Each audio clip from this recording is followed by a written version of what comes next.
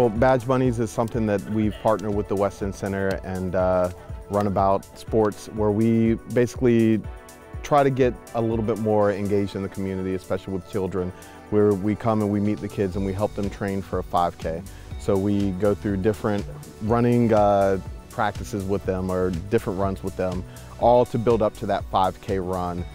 It's usually every Wednesday in the morning, and we take some time out to just have some officers come out, athletic gear, and escort them on the greenway, where we put in maybe a mile or two until we build to that 5K distance.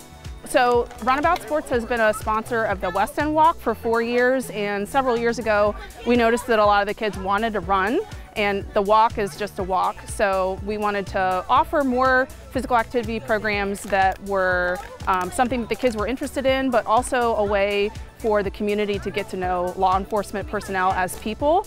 I think the kids have a positive interaction with the police department, so it's anytime that you can develop that positive relationship with law enforcement at an early age, you foster that idea that police aren't always bad. We're the professional bearers of bad news, but there are a lot of times where someone won't come to us for help because they have a bad thought or a bad idea about police in their head already. So we try to just dispel that myth and really work with them in the community so that they can learn to trust and help us.